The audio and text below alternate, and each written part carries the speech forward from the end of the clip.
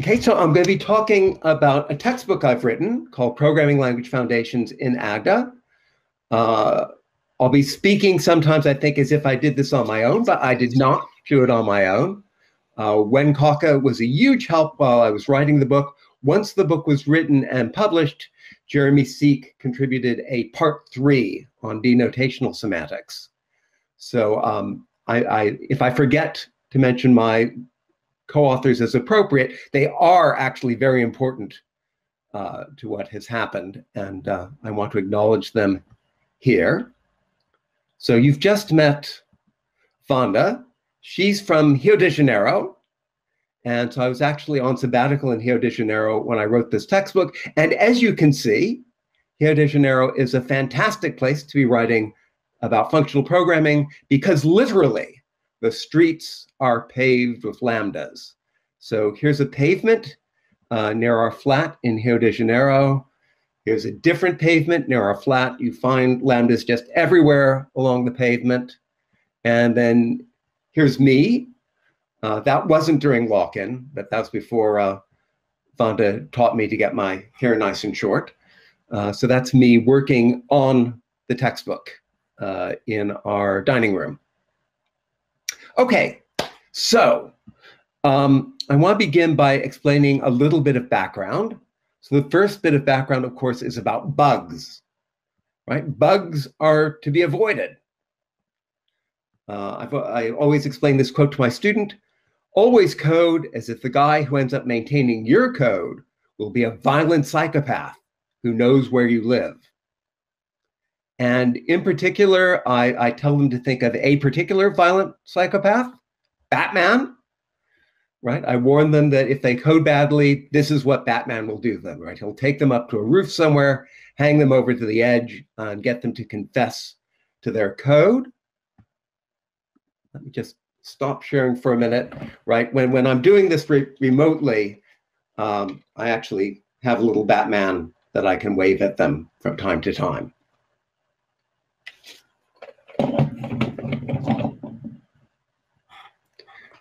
I better go back to sharing now.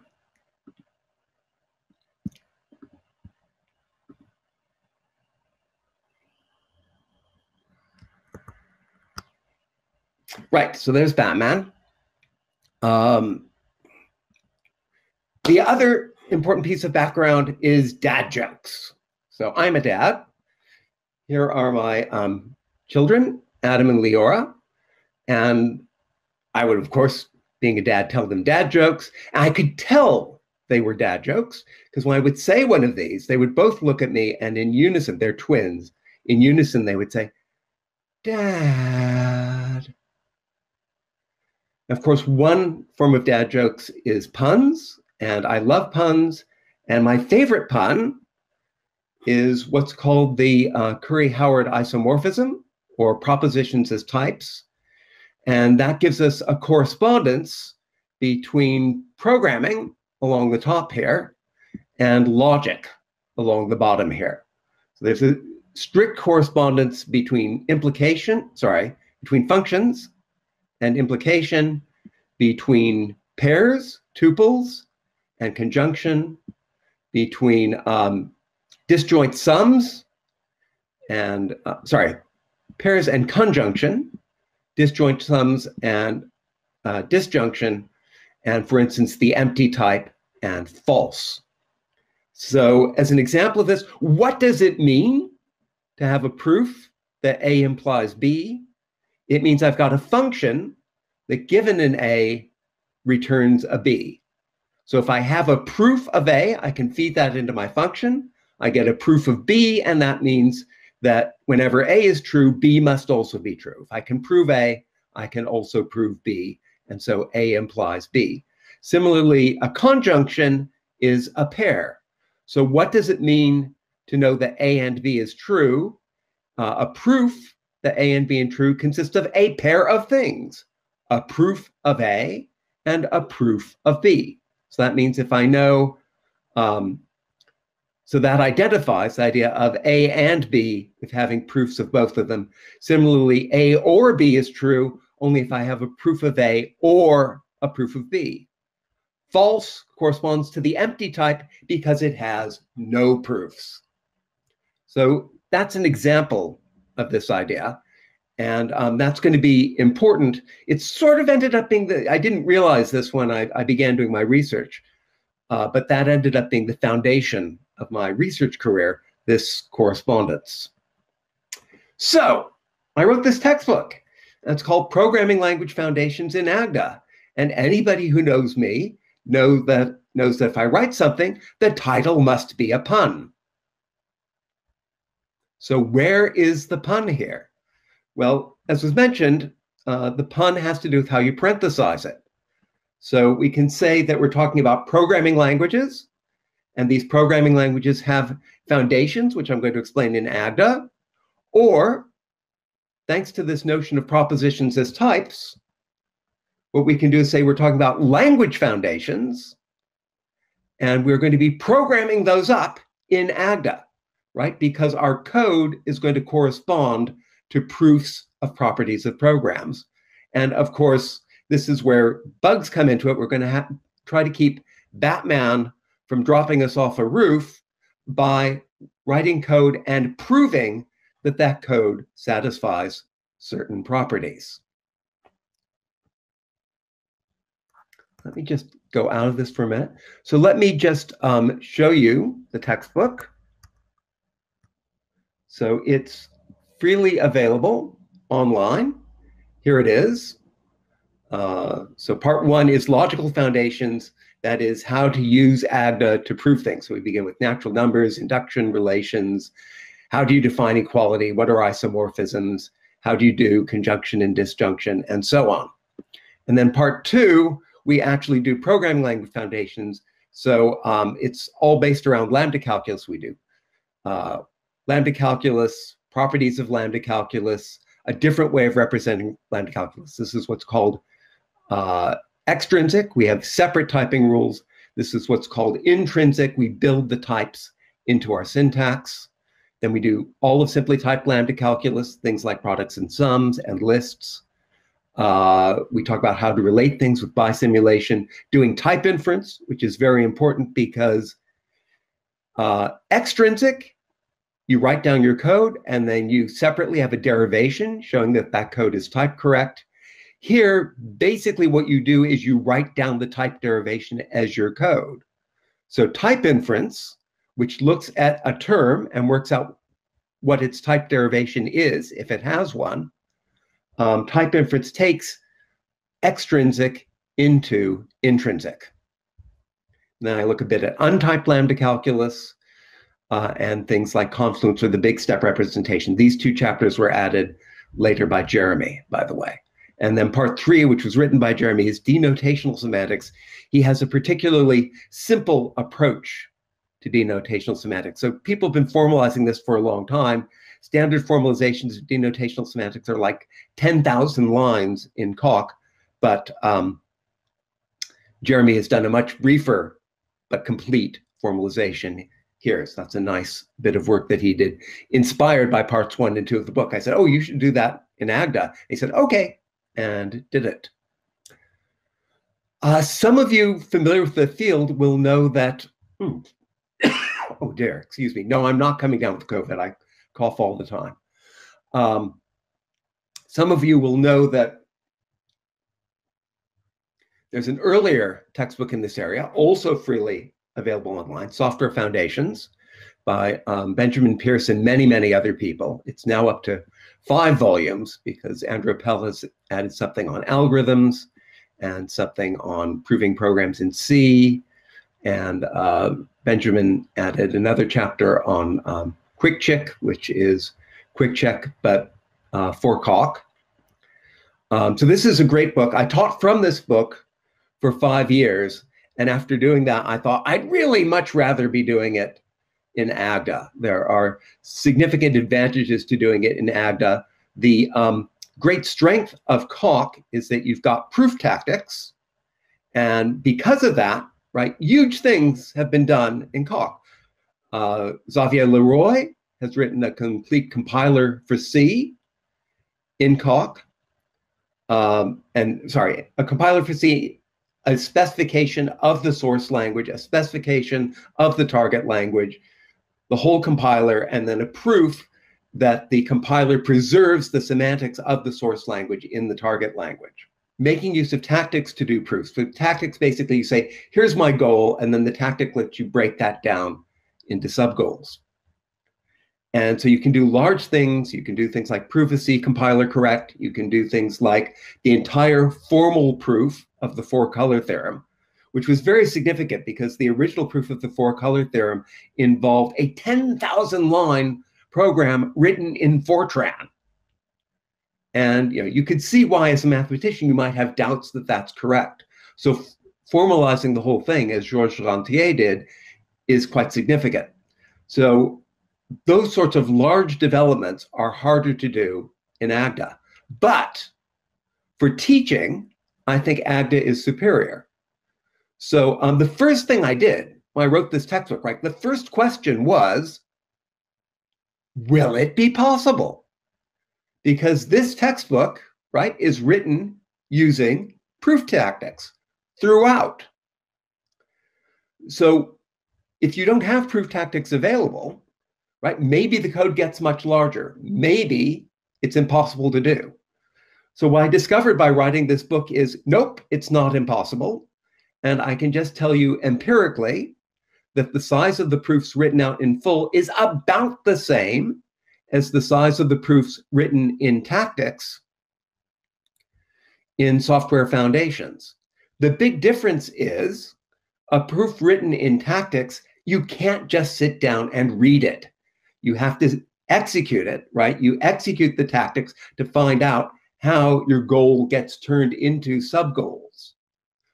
So the analogy I use is that trying to read a proof written in tactics is like, if you tried to read it without executing it, it would be like trying to understand a chess game written down in chess notation. And you can't do that, right? You have to use the chess notation to play it on a chessboard, and then you understand what's going on. So these similarly, you can get understanding by executing them dynamically, but not by reading them. Whereas in Agda, you just write down the proof. You don't have something that you need to execute. So the proof can be read. And I think that's a big advantage. But the question was, can we even do this? Maybe the proofs become too long. Answer, nope, they don't become too long. So that's a nice thing that was discovered along the way. And then the benefit of doing it in Agda is, A, you're using a language that looks a bit like Haskell rather than a language that looks a bit like OCaml. But B, much more importantly, you're actually writing out the proofs so the proofs can be read. Okay, so here it is. And let's just go to chapter 1. Right, and so you can, this is freely available online, right? And you can just download it and start reading it. I guess many of you will know the bit of the Hitchhiker's Guide to the Galaxy where he goes, space is big. It's just really big. You can't imagine how big space is. So I begin very similarly talking about the night sky and how many stars are in it, right? There are 76 sextillion stars in the known universe, in the observable universe. That's a huge number, but it is still finite. So here's something even bigger than all those stars in the sky: 0, 1, 2, 3, ...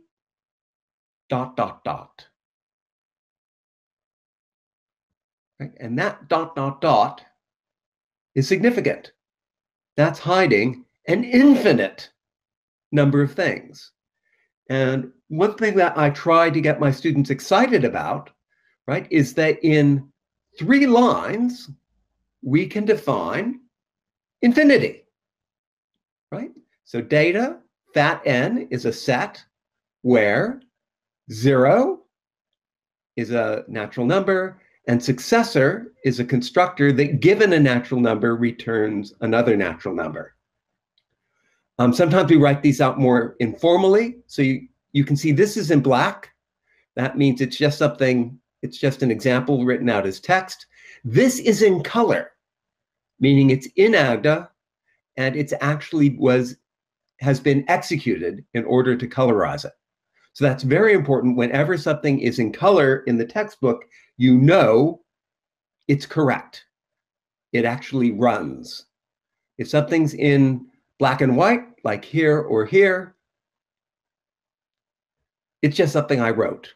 It could have a typo, but this is something that I wrote and then executed. So the type checker of Agda is guaranteeing that there's a whole slew of errors that just cannot be occurring here. So that stuff being in color is really important. And then we can see, right, red is for keywords, green is for constructors, and blue is for names that are defined, like here, fat N. And so this should be pretty familiar to most people. Does anybody want to ask a question about this at this point? Right, so this just says 0 is a natural number, and says if M is a natural number, then successor of M is also a natural number. So we do that by saying suck takes a natural and returns a natural. It's a constructor that does that. And by being in green, by being a constructor, that means we can pattern match on it. We'll see an example of that in a minute. So I'll just check, are there any hands up there? Are there any questions to be relayed to me?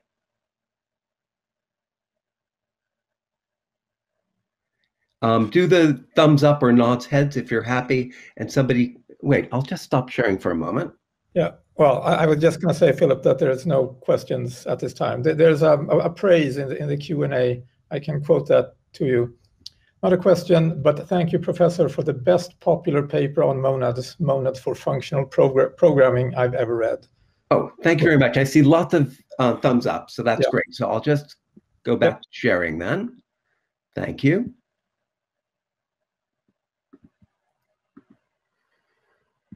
Okay, so let's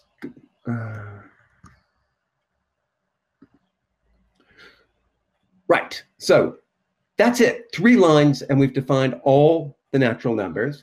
And as I've mentioned, the whole textbook is available freely online, and this means that you can download it from Git and execute it. Oh, this is something actually that I want to explain. Let's go back here.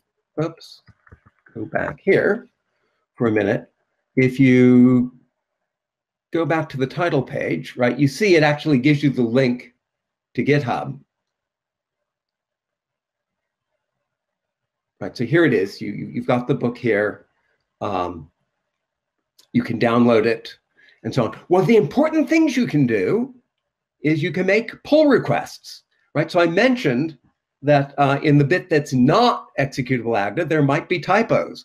And I encourage everybody, all your textbooks, all your technical papers, publish them on GitHub. Because what that means is when you make an error, somebody else can correct it for you and submit it as a pull request. So this is fantastic. So the book is much better than it was when first published because of all the pull requests I've received from readers saying, well, wouldn't it be clear if you did this, or there's a typo here? More than I want to admit are about typos. And then Wen, she did the entire infrastructure for the book. She set that all up. And part of the infrastructure she set up is something that looks at the GitHub repository, checks what pull requests we have accepted, and sorts that in order from most pull requests accepted to least, and puts that in as a section of the acknowledgements of the book. So please read the book, please send corrections, and then those corrections will get sent and added to the acknowledgements of the book. So right at the end, the back matter, we've got the acknowledgements, and you can see, right, this is typeset automatically. These are all the people who have helped us improve the book. Props to Marco, who has done the most corrections. So all these people towards the top, especially the first few, have really done quite a lot to help make the book better. And thank you to those people, right? And right, everything in the world is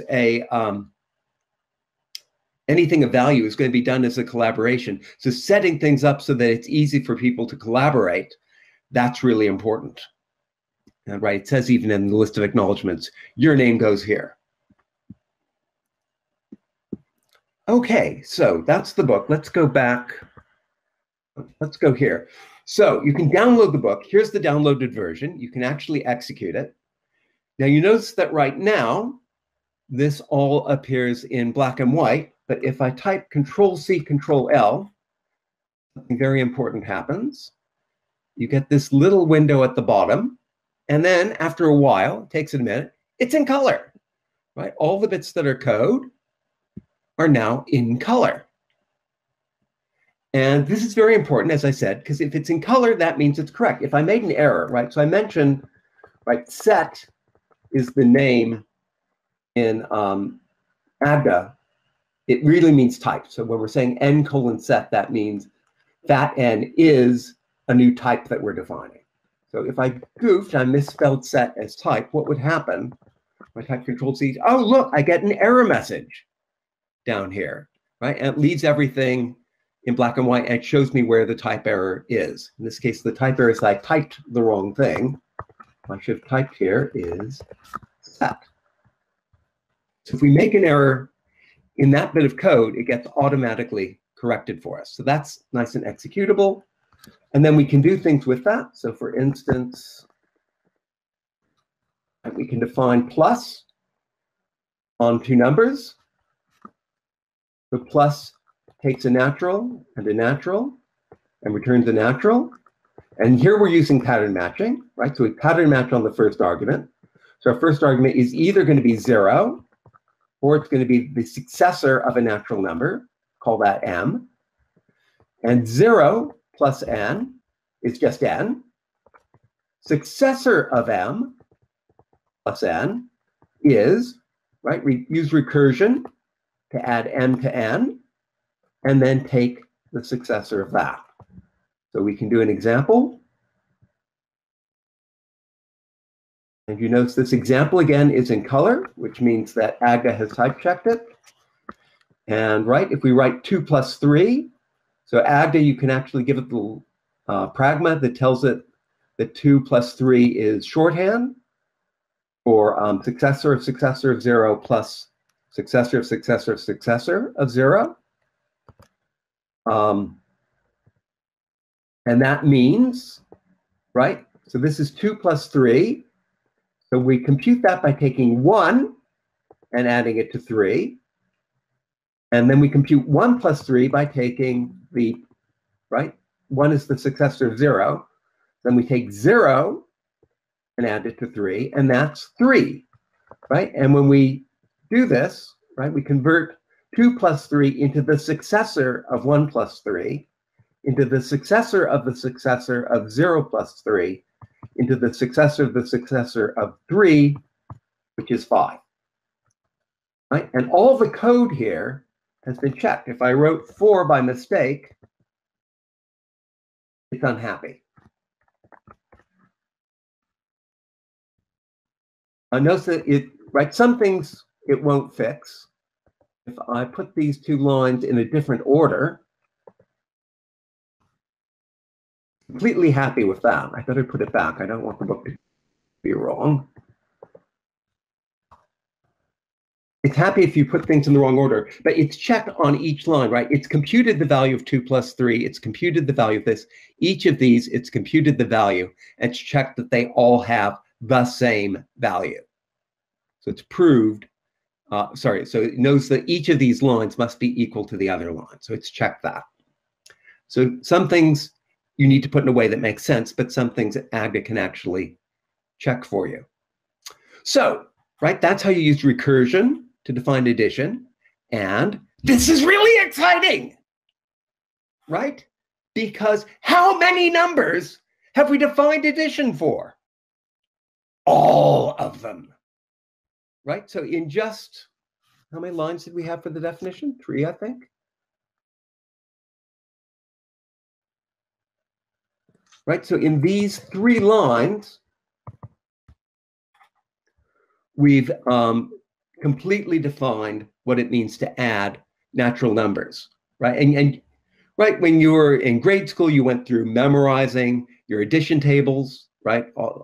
All possible combinations of the numbers from 0 to 9 added to numbers from 0 to 9. You had to memorize that, and then you had to learn how to do multi-digit numbers and do carries and so on. But all of that, right, we can capture all of that in just these three lines, and that captures every single natural number there is, all infinity of them.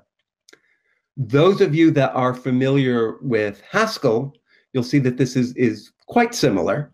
There are a couple of differences, right? In Haskell, we'd write 2 colons here. In Agda, we write 1. In Haskell, we'd write plus in parentheses. Here we write underbar plus underbar, and that's because Agda actually supports multi-fix notation.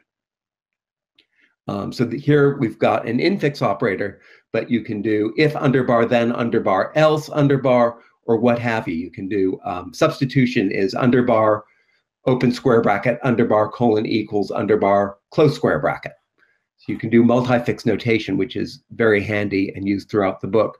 So the fact that Agda lets you prove things, which we'll see in a moment, but also write these small syntactic improvements, things like multi-fix notation, are why I say Agda is what Haskell wants to be when it grows up.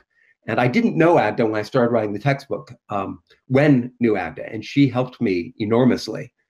And other people like Connor McBride, who helped invent Agda, the good ideas and some of the good ideas in Agda, and James McKenna helped educate me to do things the right way. And it was just a joy, right? This is the great thing about being an academic is you get to learn new things, and you have clever people who will teach you about them. So that's just an amazing joy. I'm so grateful to Wen and Connor and James and everybody else who helped me learn Agda. And then I hope that by writing this textbook, others of you can share in this joy. So there's the complete definition of addition. Let me just stop sharing for 1 second and ask, are there any questions about that? Do a thumbs up if you're happy. Lots of thumbs up. Anybody want to ask a question yet? Okay, you should be sure to ask questions if you don't follow. Please do. But just for now, I'm going to go back to sharing. So there are some questions, Philip. I can take at least one of them. Okay, are they? I can see them as well. Hold on. Okay, great. Let me just cancel sharing for a moment. Right, so there are some questions, but I'm going to leave those for the end. Yeah. I mainly want to get questions about, if I said something that wasn't clear, it's really important that people do ask a question. But in this case, I'll just go on back to sharing.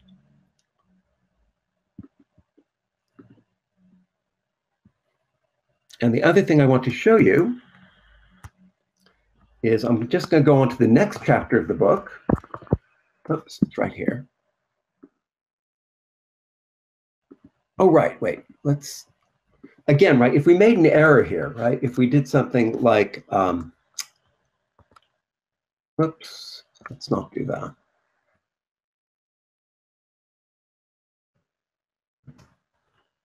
Sorry, very slow typing. Oh, that's very bad. There we go. So if I mistyped, right, if I wrote NN there again, it'll give us an error message. And if I fix it, so I've written a correct definition, everything's in color. And most importantly, right, the really exciting thing here is look at this space. There's nothing in it, no error messages. So the thing that really should give you a rush is seeing this space blank. Although actually what gives me a rush is when this bit turns into color. Then I know that Agda's happy with it. So that's very important to me. Okay, so let's go on and let's look at induction. So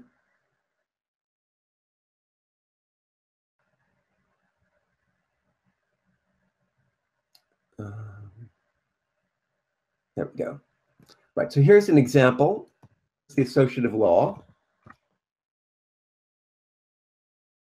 And this says, right, m plus n plus p, no matter which way you parenthesize that, you get the same answer, right? And that's not completely obvious because, oh good, it's turned into color, right? 3 plus 4 plus 5, parenthesized one way, parenthesized the other way, right? 3 plus 4 is 7. So we've got 7 plus 5. The other way around, 4 plus 5 is 9. Oh yeah, so 7 plus 5 and 3 plus 9 are the same thing. They are both 12. But does that always have to happen? Right? We just did one test case. How many test cases would we have to look at to prove this for every natural number? Infinity! In fact, infinity times infinity times infinity, but because of the way infinity works, that's just infinity. But there are an infinite number of things we'd have to look at to keep Batman off our back. That would sort of be a problem. So what are we going to do? We'd like to prove this. So to prove it,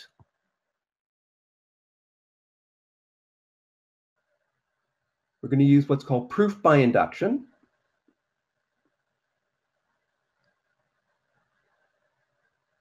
So here's the thing we want to prove, is that for every m, n, and p, which are natural numbers, it is the case that m plus n plus p, parenthesized one way, is m plus n plus p, parenthesized the other way. Okay, now this is actually a function, right? The way we could write the type of this is that n goes to, that n goes to, that n goes to, oh, why is that doing the wrong thing? That's why, capital X on. Something, right? And what is the something? This dot, dot, dot is m plus n plus p is equal to m plus n plus p. So this is just a function that takes three numbers and returns a proof that those three added up one way is equal to those three added up the other way. But to be able to write this down right, I can't just say I've got three natural numbers. I have to know what they're called. They're called m, n, and p. So instead of writing the type this way, I'm going to write this way, right? The type of addition, remember,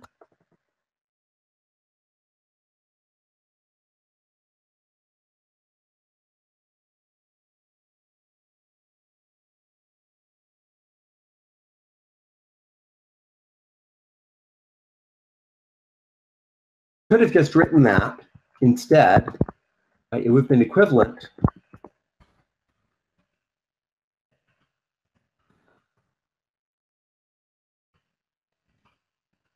to write that. Those are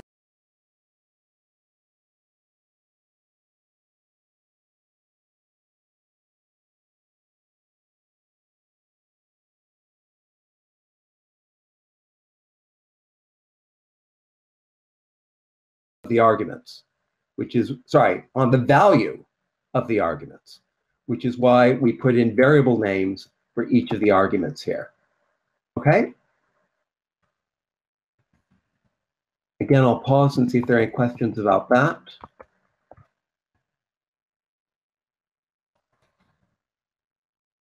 Okay, so this is just an ordinary function, which we can define using recursion, and we'll do pattern matching again.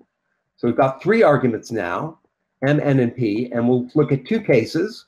One is the case that n is 0, and one is the case that that the first argument is the successor of some number m. So if it's 0, what we need to show is, right, m plus n plus p parenthesized one way. So that's 0 plus n plus p is the same as 0 plus n plus p. And of course, we already know 0 plus n simplifies to n. And 0 plus stuff simplifies to stuff. So 0 plus n plus p simplifies to n plus p. So both of these simplify to n plus p immediately. So that's a very easy base case of the definition or the proof. And then we've got an inductive case.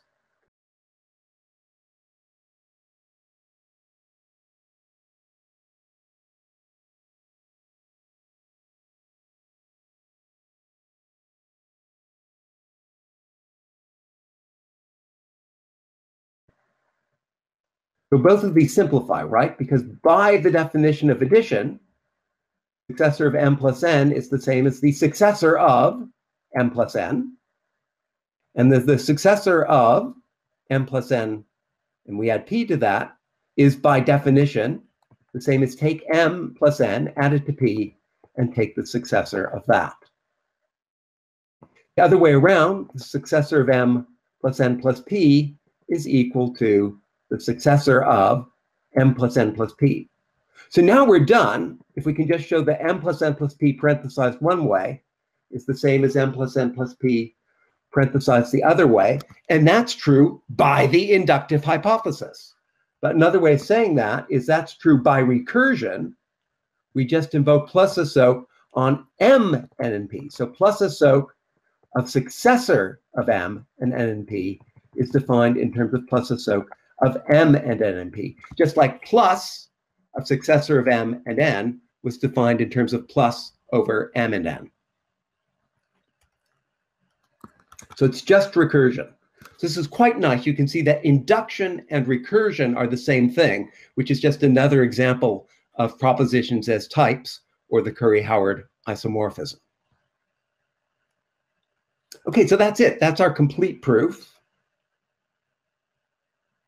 That's all I wanted to show you, really. I will mention, right, we can get Agda to help out with this.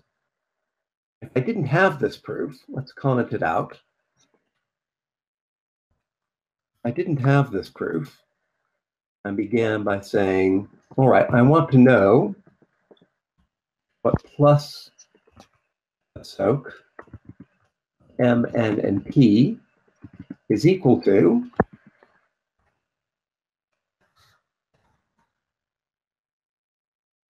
It gives me this little thing, which is called a hole. And if I go into the hole, I can say, do a case split on m, and it gives me, okay, I need to fill in, right, one case is 0 and the other case is for successor of n. And then this hole I can fill in with this proof. Alas, Agda is not so good at helping you write little equational proofs like this. That would be a nice extension to Agda, something that would help you to do those equational proofs. Just restore this to where it was. And if you go through the textbook in chapter 4, you see how to define equality and how to define things like this notation for equational proofs. Later, I use a similar notation for reduction sequences. So you can look at reduction sequences of lambda terms.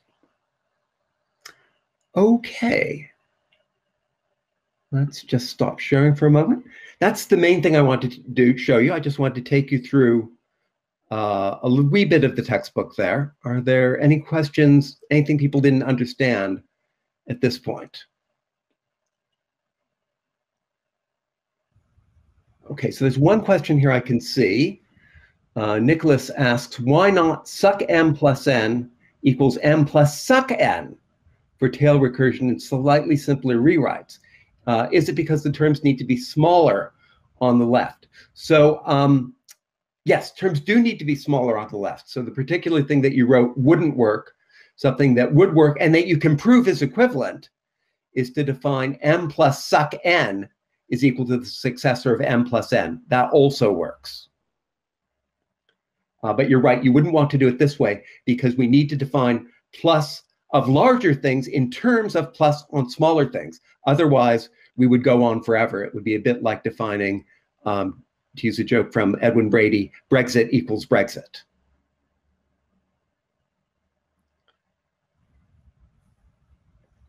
Okay.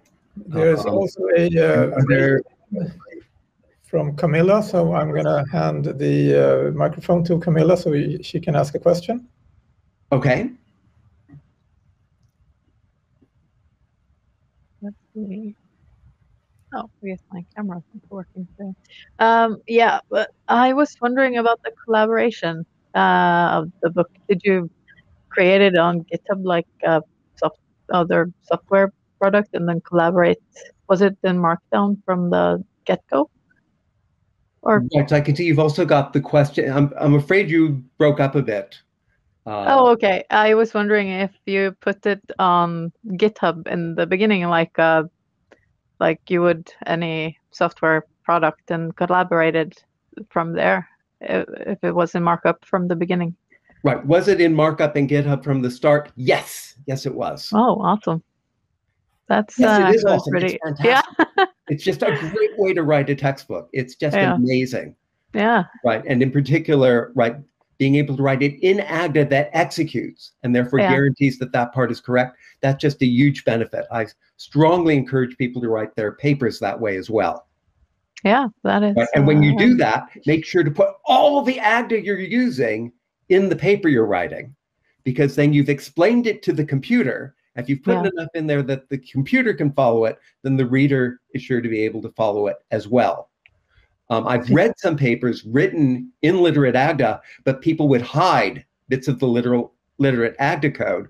And then I try to read it and I go, I don't understand what's going on here. I would have to go back. Fortunately, that paper said the whole paper is in a repository here. You can see the source code. So I went back and looked at the source code, and then I understood what they were saying. Oh, that's awesome. I think you can do this in Haskell. Gave me a way to work it out. But please put the Agda in the actual published paper. It's just a huge help. Yeah. I think you can do this with Haskell as well. Yes, there are things for literate Haskell, and I strongly encourage people to use them. It's a great idea. Awesome. Thank you. And thanks for a great talk. Thank you.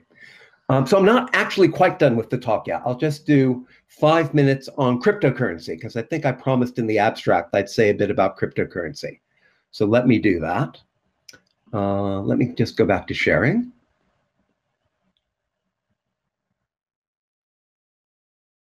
I'm just going to skip over some stuff. I'm going to mention one important thing. So once Agda is explained, just somebody say something, because I want to make sure somebody can hear me. Yes, you're visible and yes. Okay, great. Just one thing I want to explain is that when I wrote the textbook, there were systems in use like the K. So this doesn't appear in the name of the paper, but Grigori Rosa, with many other people, has developed something called the K framework. And then Robbie Findler and many other people have developed regex.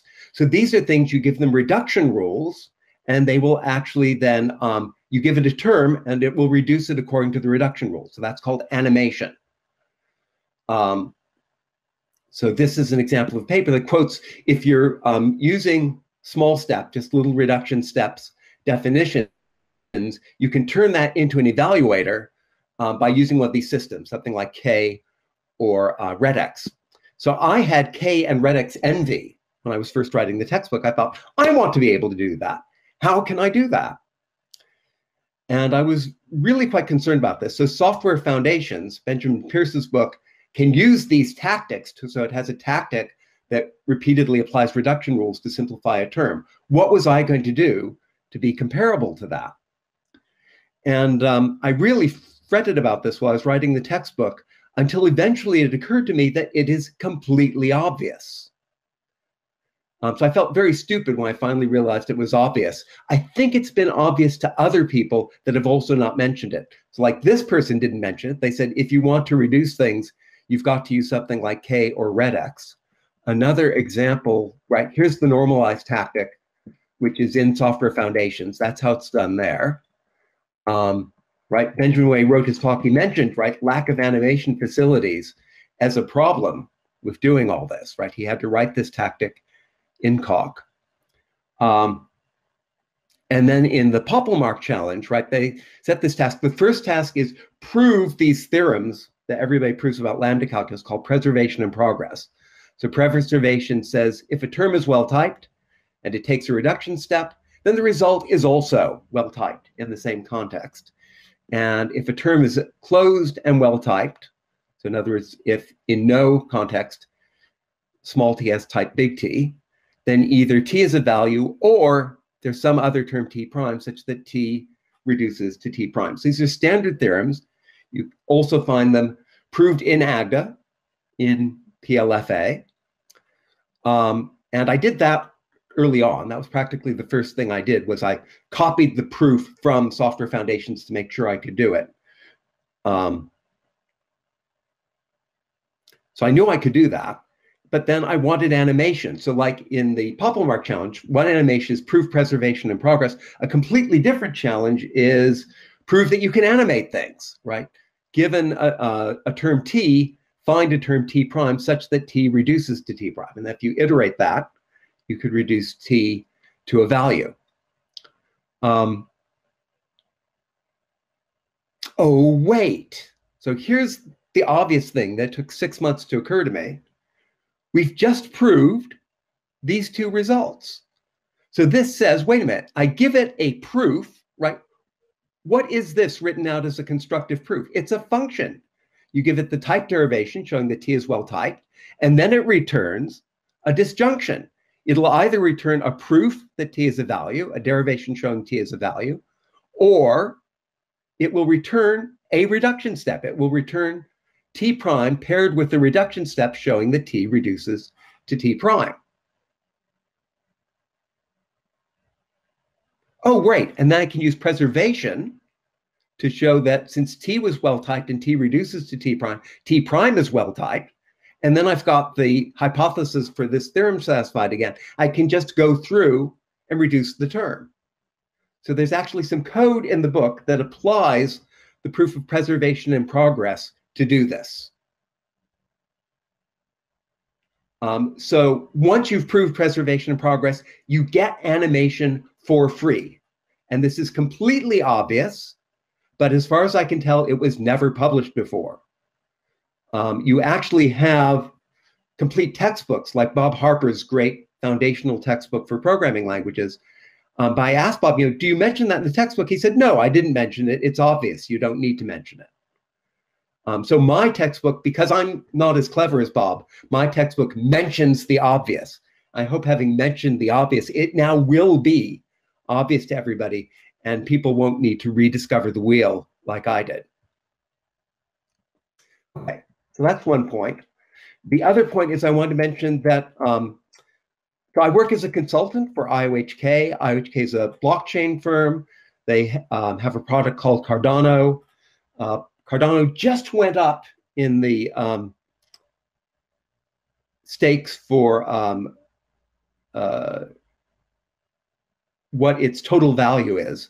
So it's now up to, I think, $28 billion worth of ADA. ADA is the cryptocurrency in Cardano. So that's not as much as Bitcoin, which is like $1 trillion. And it's not as much as Ethereum, which is like 200 billion. And it's not as much as Tether, which is a cryptocurrency that's tethered in value to the US dollar. So there's a total of, I think, 33 billion worth of Tether. But next comes Cardano with 28 billion. So we're catching up on Tether. We'll see if we catch up on the other ones. So we've got these smart contracts that run. What do you write the smart contracts in? So for Cardano, the answer is you write them in Haskell. We have a smart contract language called Plutus. Plutus is just a library for Haskell, and we have people like Manuel Chakravarti is leading the team. I work with the team. We have people on the team like Michael Peyton-Jones. That might seem like a familiar name because he's Simon's son. So these are the people leading the team. We've got lots of clever people on the team doing this. So Haskell, of course, is a very complicated language. You'd like to actually be able to verify your smart contracts, and Haskell is a bit too large to verify. So here's the team with Manuel and Michael. And one member of the team is James Chapman. And what we decided to do, I can show you this here. We've got Plutus Core, which is just something called the polymorphic lambda calculus, or System F. It was discovered once by John Reynolds, right, who called it polymorphic lambda calculus, and once by Jean-Yves Girard, who called it System F. So back in the 70s, these guys independently came up with the same thing, and this is just what Plutus Core is. It's exactly that. plus type application. No, type application is part of it, sorry. Plus recursive types. So we've got wrap and unwrap for dealing with recursive types. So it's just what was discovered in the 70s plus recursive types. And that is literally what runs on the blockchain. Turns out the Haskell compiler already compiles to something called Haskell core, which is very similar to this plus a few things. So we use that to compile Haskell into exactly this. And this is what runs on the blockchain. So we actually had a business case for writing out the specification of this thing in Agda. I used my textbook as a model and then handed over to, oops, where'd it go? Oh, here. Wait for it to pop up again.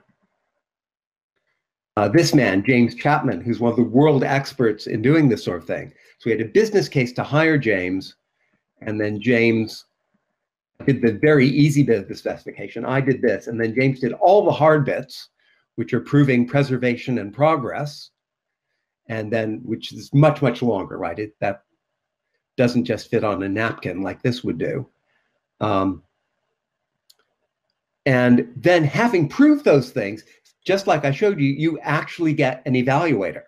So our actual evaluator is, of course, written in Haskell, but we test that evaluator versus the theorems that we've proved in Agda.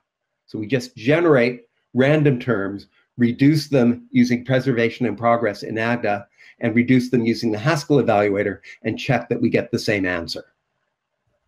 So Agda has actually been applied to increase our confidence that we've done the right thing for this blockchain, which you'd like to do, right? Because there are billions of dollars worth of cryptocurrency there, so you'd like to get it right. So, Philip, there's I can stop now, so I will stop there. I did bring us, let me stop sharing. I did bring a special guest. Let me just go off and bring him here, and that'll be the end of the talk, okay? Just give me 1 minute, and you decide which questions you want to ask if there's time for a question. But let me just bring in the special guest. 1 moment.